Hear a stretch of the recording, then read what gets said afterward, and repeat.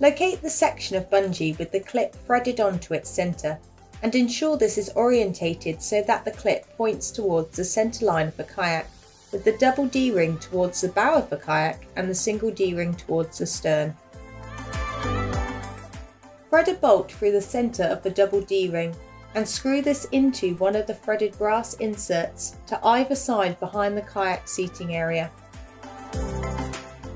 Bolt the single D-ring to the threaded brass insert found further towards the stern of the kayak on the same side as the one to which the double D-ring was fitted previously. Repeat steps 2 and 3 for the section of bungee on the opposite side. Then stretch the innermost sections of bungee over the load you wish to secure and clip them together.